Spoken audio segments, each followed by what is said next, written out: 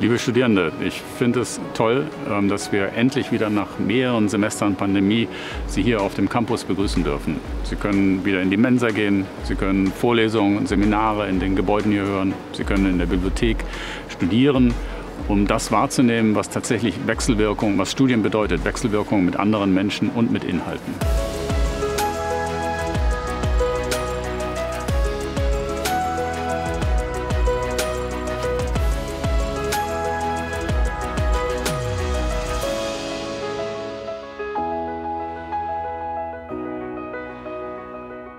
Das Foto stammt aus Kreta, aus der Zeit, wo wir in Griechenland, in Athen gelebt haben. Danach sind wir aber nach Tokio gezogen. Dort war ich in der 12. Klasse und danach sind wir nach Bonn gezogen. Da war ich dann in der 13. und habe da das Abitur gemacht. Ich wollte nach dem Abitur gerne studieren und primäres Ziel war aber weit aus der Reichweite meiner Eltern wegzukommen. Und habe gedacht, da kannst du nach Tübingen gehen und habe in Tübingen begonnen zu studieren, dort in dem Leibniz-Kolleg, was ein Orientierungsstudium anbietet, wo ich mir aussuchen konnte oder überlegen konnte, was ich studieren wollte. Ich hatte Physik nicht auf dem Schirm, das habe ich erst in der Zeit bekommen.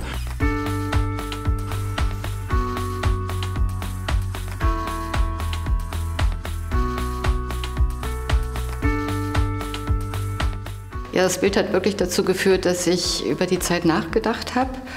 Ich war in einer Phase, in der ich ganz viel ausprobiert habe, mich neben dem Studium in viele fachpolitische Zusammenhänge begeben habe und interdisziplinäre Eindrücke sammeln konnte. Also das Bild zum Beispiel ist aus einem Zusammenhang, in dem wir mit Philosophinnen und Pädagoginnen und Planern und Architekten ganz viel gearbeitet haben. Ich habe da ganz viel Wissen aufgesaugt.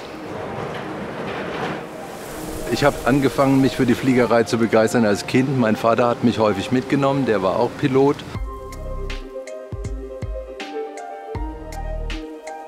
Dann war es für mich klar, dass ich das auch machen möchte. Ich war noch keine 16, als ich meinen ersten Alleinflug hinter mich gebracht hatte.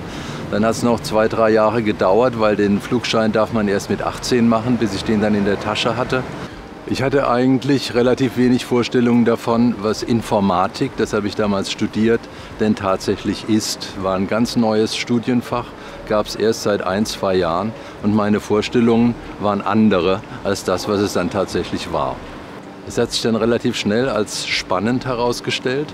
Insofern habe ich mich dann relativ schnell heimisch gefühlt, auch fachlich.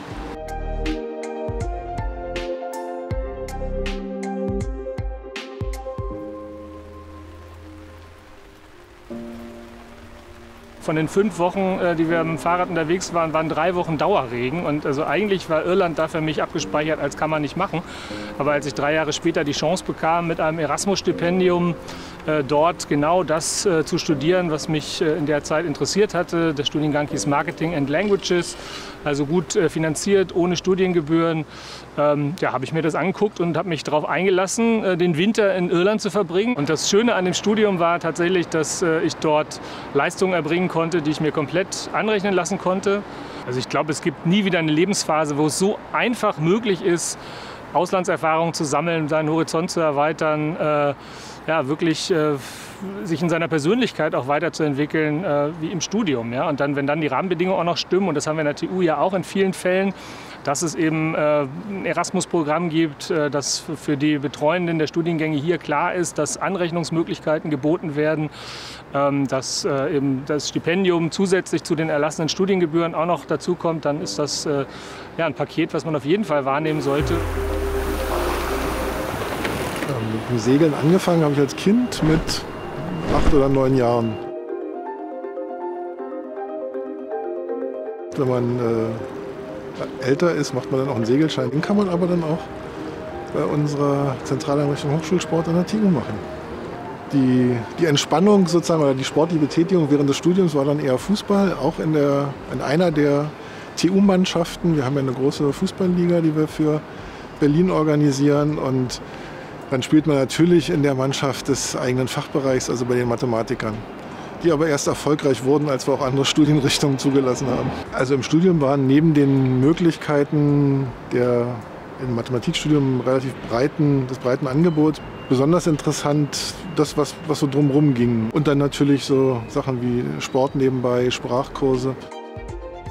Ich habe sehr breit studiert, also noch über das Studienangebot hinaus. Ich war in der ODK, ich war in der FU, nur für Sommerseminare auch in Schweden und habe vieles gemacht, was scheinbar fern meines Faches war. Einfach, was mir Freude gemacht hat. Ich war aber im Laufe meiner Berufszeit überrascht, wie viel ich davon gebraucht habe. Und die Jobs, die man mir angeboten hat oder für die ich dann ausgewählt wurde, habe ich eigentlich immer bekommen, weil ich diese Multidisziplinarität in mir trage. Also das ist etwas, was wir an der TU anbieten, durch viele studentische Projekte, durch viele Forschungsprojekte, die in die Lehre einfließen. Das Studium an der TU Berlin ist sehr viel mehr und stärker durch Projekte geprägt, als ich es von anderen Unis kenne. Das ist toll, das ist ein Charakteristikum der TU. Das ist auch das, was ich in den USA kennengelernt habe, dass man sozusagen einen Schlüssel bekommt. In dem Zimmer sind Messgeräte, geh und miss die Lebensdauer des Myons. Das war ein Experiment, was ich in den USA gemacht habe. Also diese Freiheit, ohne Anweisung zu forschen, zu lernen, das ist typisch für die TU und da bin ich sehr stolz darauf, dass die TU das so macht.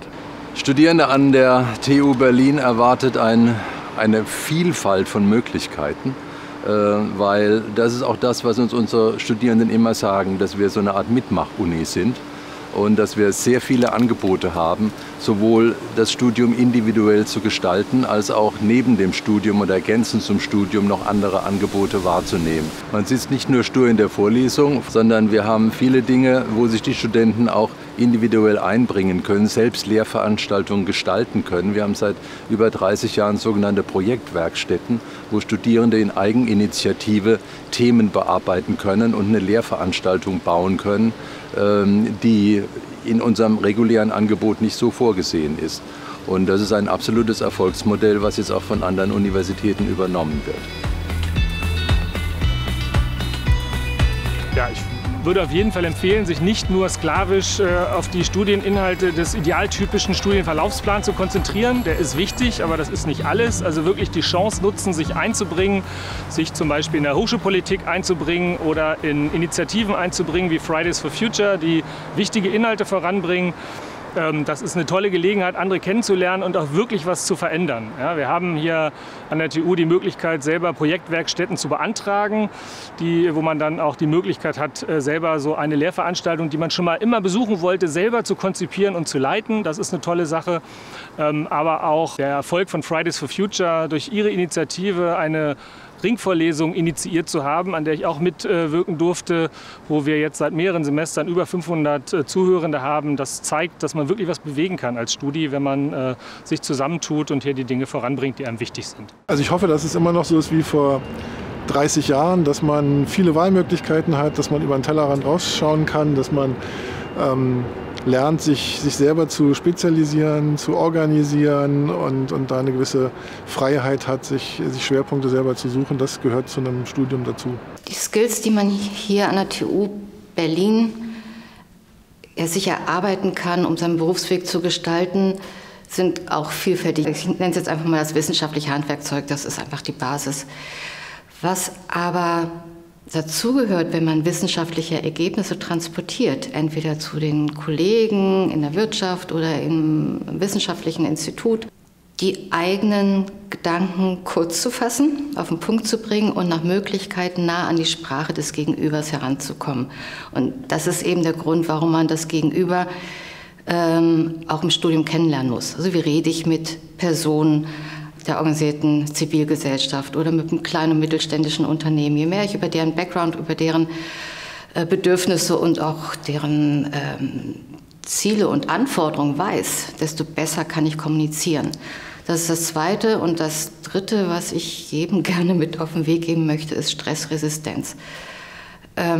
Nicht zu erwarten, dass die andere einverstehen wollen. Das muss man sich erarbeiten, dass gute Ergebnisse gesehen werden. Dafür muss man manchmal sorgen und Rückschläge gibt es immer und eigentlich sollten die einen immer befeuern und nicht frustrieren. Das lernt man. Und das lernt man natürlich auch hier bei uns in der Universität. Ja? Nicht alles klappt gleich. Ich glaube, man darf sich am Anfang nicht so sehr abschrecken und erschrecken lassen. Ich habe auch erst im Laufe der ersten Semester festgestellt, dass meine Kommilitonen auch nur mit Wasser kochen. Weil am Anfang guckt man immer, oh, was die alles können und wissen, und da bin ich irgendwie hinten dran.